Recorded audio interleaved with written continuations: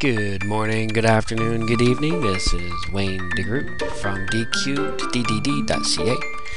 Today's lesson is Introduction to Softplan. We're going to be using adding cabinets, factory done drawing inside of the Learning Softplan, chapter 2, lesson 10, adding cabinets. Alright, first thing I want to do is make sure that I have the proper dimensions inside my room. So we're going to click on dimension, click on the outsides. It says it's 12'1" from outside of stud to center of stud. I'm not a large fan of center line of stud, so I'm going to click on dimension, pull down menu, go down to dimension format. And I'm going to change the interior wall to center, to edge from center, and click on the convert.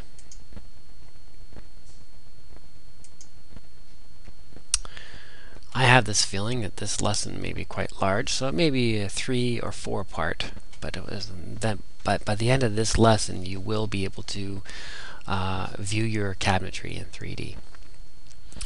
Alright, it says that our wall is 11'11", so I am going to edit that and change that to 12'1" and go right.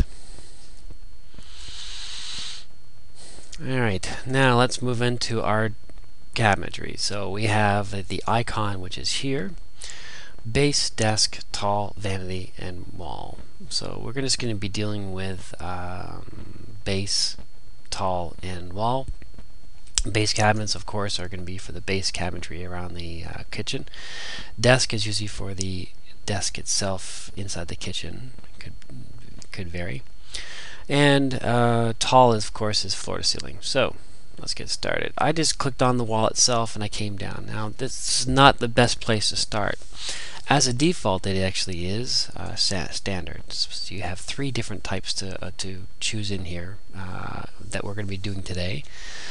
The blind corner is the one with the lazy Susan, and that's the one we want to choose. And I'll show you the diagonal one in our next set of cabinetry. Now, I just chose a spot on the wall. As you can see, it's facing the wrong direction, far away from the wall. But if I click downwards, it will actually try its best to find the walls itself. So far, so good. I should probably move this inside the screen so everyone can see it. Alright, now I don't know the distance between here and here, so I just hit B as in between on the keyboard. Click on here, click on the sink. It says it's 1'9". That would be 21 inches. So I'm going to close that and open up our cabinet detail icon and base. And I'm going to slip that inside the window again. We are inside of the standard right now, which standard meaning it's flat against the wall. There's our 21. 21 is actually the largest you could probably get with one door. So we're going to leave the one door. Of course, if you want to change the arc flat panel to other different varieties, check out the intermediate mode. The intermediate level. We'll just play with the actual basic cabinets for now. Okay, so we have our one door there, and let's draw that on. And as you can see, I actually did miss, but it knew that the cabinet's going to be binding up with other ones. My sinks are normally the 33-inch ones, so I'm going to click on the 33-inch for the next one. I don't know if you noticed, but the window for the configure cabinets hasn't closed yet until I'm done with them yet. So we have several different types to choose from. It is a sink. Sometimes the sinks actually would like to have a drawer on top. There's also another one right below that, so it makes it look decent. So I'm going to select the wall itself and come down. Perfect. Now I could continue, but I think I'd rather stick with starting in the corners again. So blind corner. And it is going to be a one door, so be aware of that. You could change this afterwards, but it's ideal to get it on the fly. So we're snapping into place, and I have no idea how big that is, so B as in between, click on the cabinet, click on the cabinet, and it's 1'6". 18 inches, perfect. So I'm going to click on the cabinet icon again, and stick with our base, go into our 18-inch, and it's going to be a one door. Actually, maybe I should make this a drawer unit. Now I'm thinking about it. I'm going to slide down to near the bottom. There's a 3-door. Now it's more for cutlery. And click on the wall, click downwards. Now, what's going to happen is that sometimes they may not bind correctly.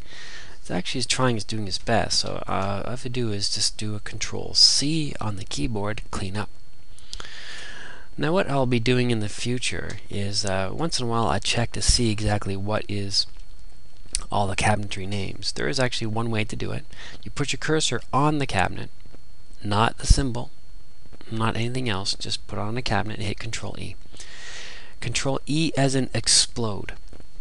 It will actually unbind all the cabinetry and it will show you all the names. If I do Control-C again, it cleans them up and puts it back to where it should be. Alright, next thing. I see I have a little bit of space in there. I'm going to assume that that's 33 inches as well. Probably wouldn't go with that many drawers. Let's go with just the three sets of drawers. Oops. There we go. So for the big pots and whatnot. Okay, so I do know that my width is 33 inches, so I'm just going to give this a try right now. If it doesn't work, it doesn't work. Okay, good, it does work. And let's go down here, and I'm going to draw on my last cabinet. Unfortunately, it doesn't have the proper dimension between the two. So clicking on the oven, clicking on the cabinetry, I'm going to type in 1, enter, and then down, because I want the down object to move upwards. So hit down, and there's our 33 inches. Okay, and clicking on our cabinet itself, we're going to wait a second here, and then it should kick up a menu where the name could be shown or not shown. Because it's not attached to other cabinets, it will actually show the name because there's nothing to bind to. So you can just turn that off just for visual purposes. There's no need to have that on right now unless you're going to show the cabinet people. And on the last side, we are going to put on a tall. So go to my draw, go down to cabinet, plan, and we're going to put on a tall. Alright, so it will be a standard because you get going against the wall. Make it wide enough to be a rather large 2-door. And hit OK. And then same thing as our cabinet on the other side. Actually, that's not too bad. I think I'll just... Oh, well, actually, we're sort of creeping into the doorway there. I'm just going to move that over.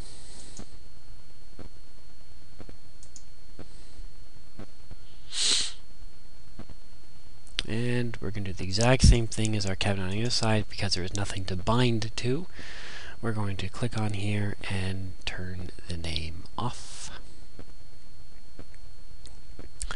Our show name. Excellent. This is concluding part 1 of adding cabinets. That was for the uppers. It is coming up next, part 2.